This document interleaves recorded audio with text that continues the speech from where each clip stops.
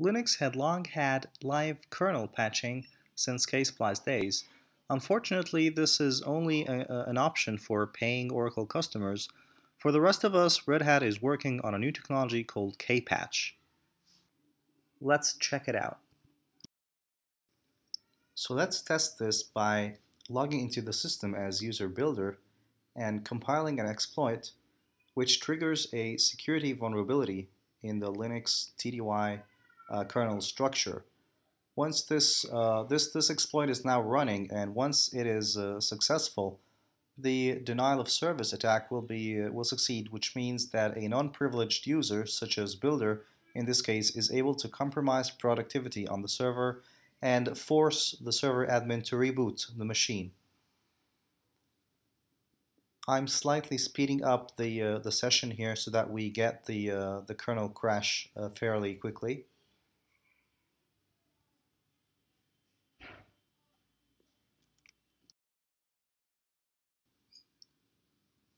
So the system now has to be rebooted.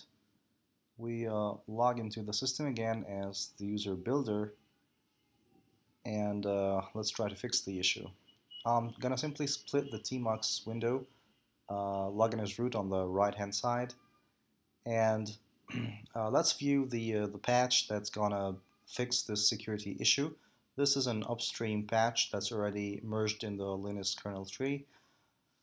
Let's build our patch. So how this works is you run a tool called kpatch build, referencing the kernel version, and this proceeds to build the patch.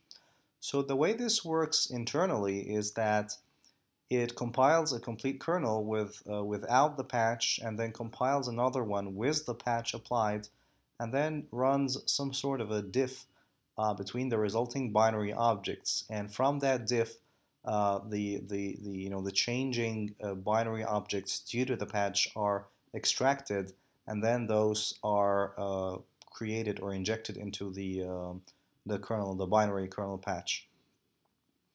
So it's quite some sophisticated piece of technology. So as you can see, it's already building the original kernel. It has built the patched kernel, and it's now extracting the differences, and it has been successful. So the resulting file, kpatch_all, is simply a kernel module, which we can load it right now. Once loaded, the security issue is actually fixed, and we can verify with kpatch list.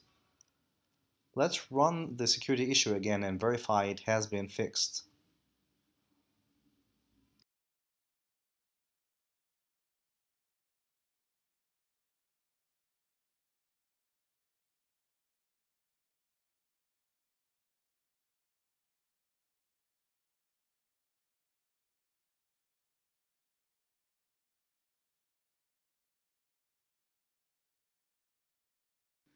So as you can see, I've been letting this exploit running for quite some time, and the security issue is not really happening again. So it has been fixed.